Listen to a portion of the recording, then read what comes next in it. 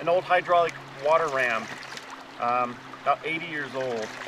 And this is a pump that's used to lift water from a stream up to a higher place, 25 times higher than the head of the intake valve.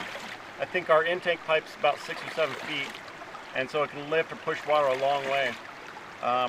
Technology's simple. It's got 2 working check valves. One right here you can see.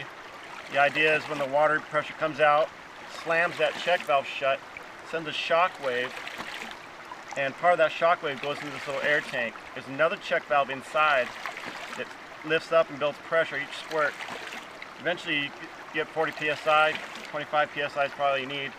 And open this valve here. Once it's hooked up, it'll push water up into our tank way up the hill, maybe about 200 feet up the hill. So amazing stuff. You can make it from a hardware store with parts, pieces. You can actually buy modern, new ones. These are even more efficient, and it'll run 24/7. Keep the intake lit clean, and if your house is up here, or if you want your tank up here, and you got a stream this way down here, check out the head. If you got 4 or 5 feet minimum, you can run these things, and it'll push water a long way. All right, thanks for checking it out. Remember, hydraulic ram. Check it out. Thank you.